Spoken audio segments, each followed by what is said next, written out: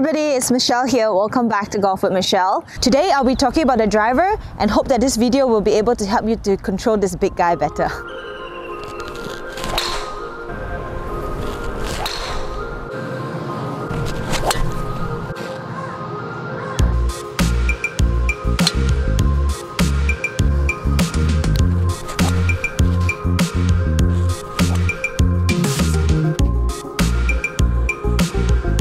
First of all, my goal is to be able to help you to swing the club with a square club face, hitting consistently on the sweet spot, on a good swing plane with a good rhythm, and you also can swing it as fast as you want as long as you're in control, okay?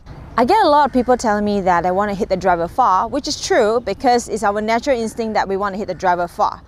During my amateur times, I used to walk up to the tee and hit it as hard as I can, not to worry where is it going to go because the golf courses are a lot shorter during my amateur tournament times. So when I'm in the trees or in the rough, I'm also quite close to the green, about 80 to 100 meters, so somewhat I would get away with it. But when I start playing professional tournaments, the golf course is a lot longer, so I realized that it's really important for me to hit the driver more consistent and more control, so I can place the ball where I want it to be, and it will help me to approach the green a lot better. Alright guys, we're going to move into the technical part of the driver. So I get a lot of people asking me if the iron swing and the driver swing is the same swing. I would say it's pretty much the same swing. It's just that the irons we're hitting more on a downward motion and the driver we're hitting more on an upward motion. So it's really important that you set up correctly. Okay, so before I get into the posture and everything, I would like to talk about how high we should tee it up, okay? So how high we should tee up the ball. I would like for you to tee it up half the ball above the club head. So somewhat like that, something like that, about half ball, okay? Why is it important to tee it up correctly? Because everyone hits the sweet spot differently, so you have to make sure that you practice once in a while to check out what is the perfect height for you. So in general, if you tee it up too low, which is the ball below the driver head, you will tend to hit it down, which means it's very hard to get the ball up in the air, and of course you might start hitting it a little bit outside in, okay? But then if you tee it up a little bit too high, all right, you might start hitting under, skying the ball, or trying to shallow the swing path to compensate for it. Alright, I'm going to move into the setup for the driver. I got the ball set up the height I want it to be, and of course I have my 7 iron laid on the ground for me to check the ball position and also the width of my stance. So first of all, I want you to grip the club like normal. Make sure the club face is square. Now I'm going to place the club head right behind the ball, okay, with my feet together. Make sure the shaft is straight. Okay, now I'm going to start off with my left foot. I would like for you to open your left foot just about a golf ball wide, and then open my right foot just right outside my right shoulder. So at this position, you'll see the ball is somewhat set up inside my left heel, okay?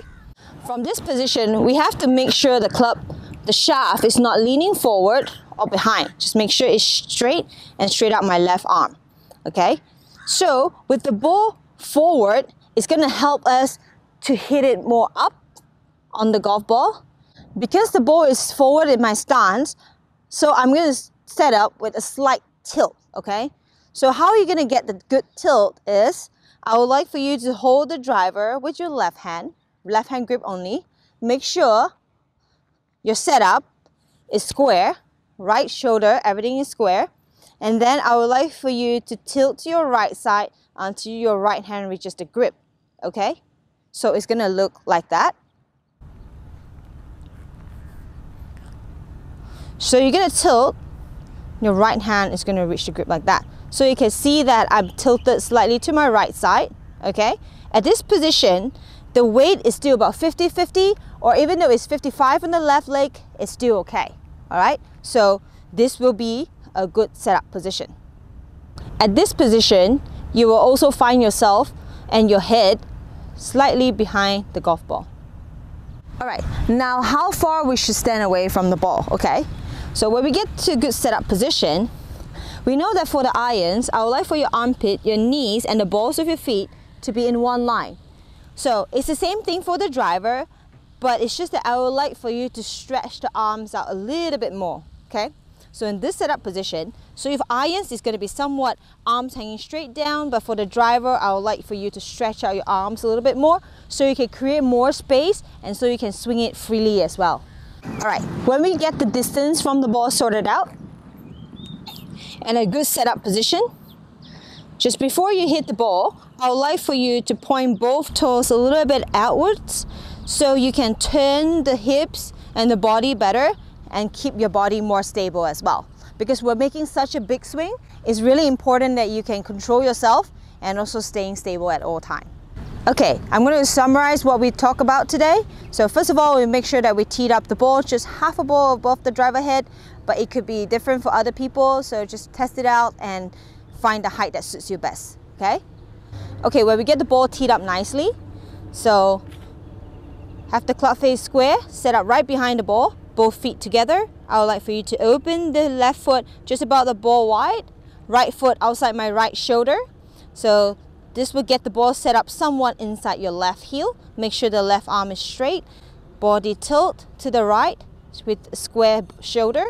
All right, both toes pointing out. Have your weight about 55% on the left side, 45 on the right side, or even though it's 50-50, it's okay as well. All right, this will be a good setup position.